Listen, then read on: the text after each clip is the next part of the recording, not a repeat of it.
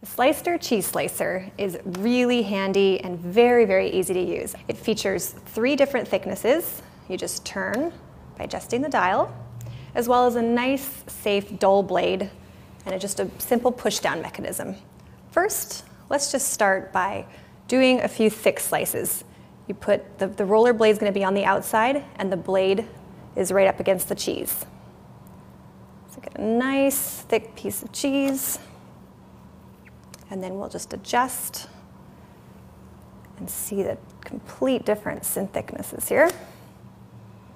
So as you can see, it's perfect for making that sandwich, for a simple snack, or for presenting that perfect cheese tray.